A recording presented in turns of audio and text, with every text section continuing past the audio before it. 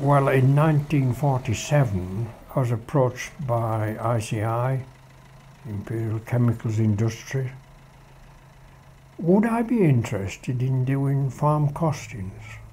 And I've always been quite keen on keeping records of one sort and another. And they said that they would analyse the various enterprises on the farm, like poultry keeping those hens, and sheep, and livestock rearing, and of course dairy cows, see how profitable each enterprise was.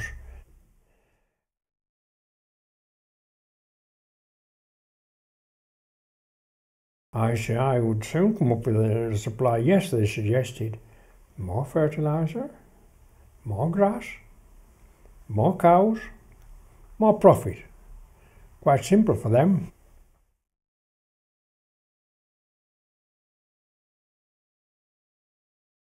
It was quite a contrast, really, as you looked over the hedge and you saw the neighbour's farm was a lighter green. Ours, with the fertiliser, was a deeper green, and showed that, you know, the grass was growing quicker. Yes, it made things much easier for me, yes.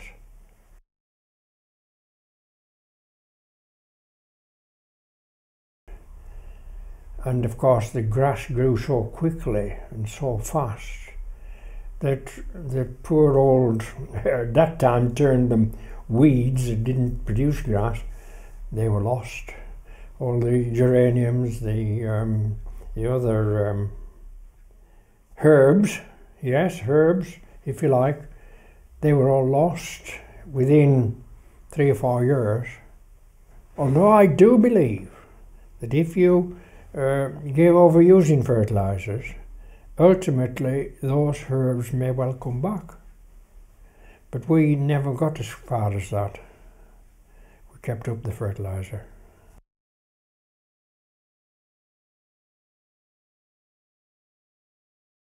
They told us, well, all right, we knew, but they told us that haymaking in this climate was really not suitable, and to use fertiliser would produce lush grass that is quickly grown and, all right, contains a certain amount of nitrogen likely, but very, almost impossible to make into hay in our climate.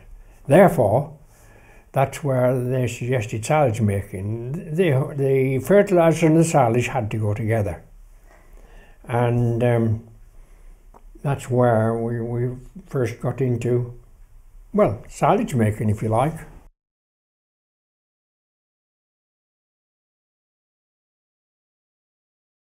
The silage was cut that first year into a clump, we called it, a clump of silage. It was carried with a fork to each individual cow, and it was jolly hard work.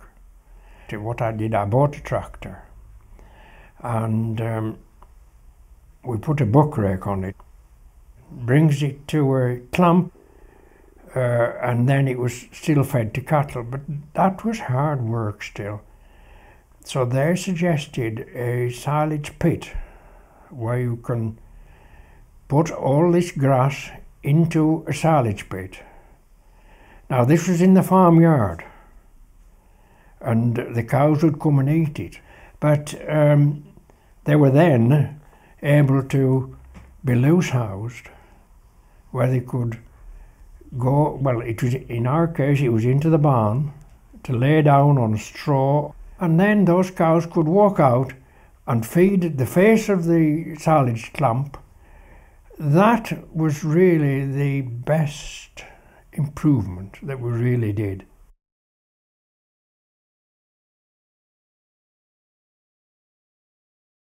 Oh yes, I was very well pleased, and the neighbours began to look over the fence and think, well, there might be something in this. It was about that time when But it would be about 1964, 65 when, we really got going and everybody else was interested.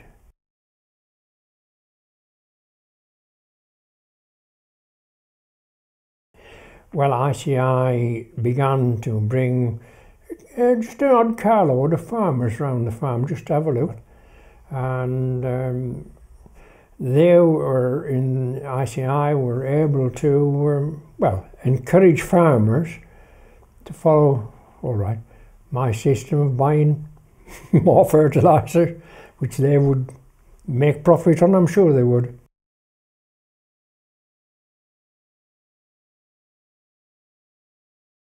Well, ICI got to bring in more and more farmers, and I think they realised that they've got to really do something big. And that's what they did. There was 4 or 5 costed farmers within Cumberland and Westmoreland, and within, I think it would be a period of 2 or 3 weeks, they would have a really big demonstration. In fact, I believe ours was in 1966, I think, if I remember right. And it was really very well organised by ICI. There would be something like 400 farmers there, I was told. Unbelievable, really. But there must have been an interest in what we were doing. There really must.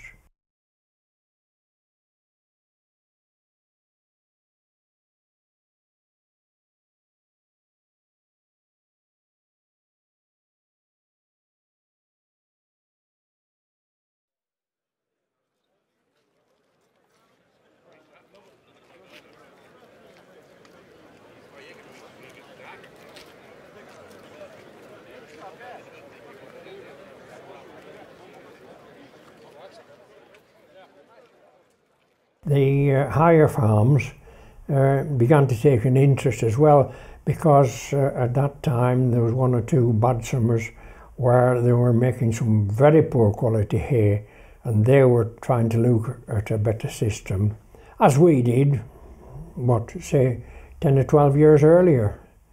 And I think that would be where this country would lose a lot what is today called the good hay meadows. Particularly in the uplands, they got far more herbs in the meadows than we did.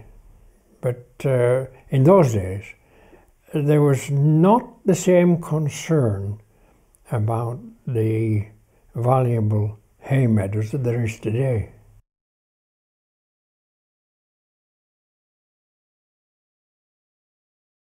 Other people, I'm afraid, were very critical, destroying the old meadows that have grown there for generations and generations. And there you're destroying them almost within 3 years. Yes, that was the criticism that I got.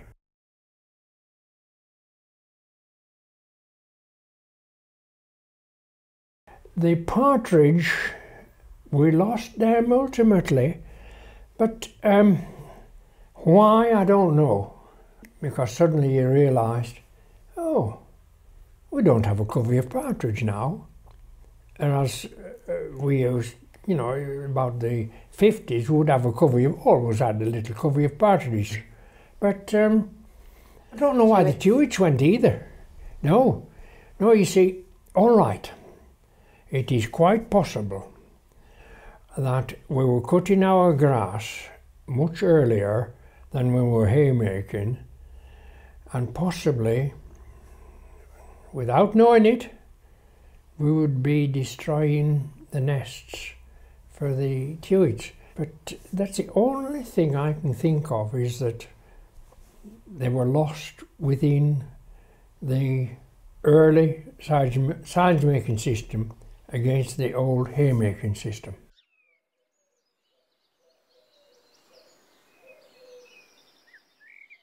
It was the climatic conditions in Westmoreland anyway, where you couldn't make hay because, well, yes, you had good summers and your bad summers, but the bad summers were really,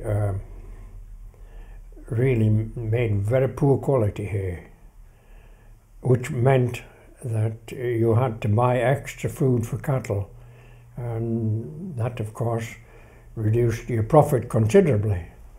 But a good haymaking year, if we could make good hay every year, I don't think anybody had ever gone into silage making.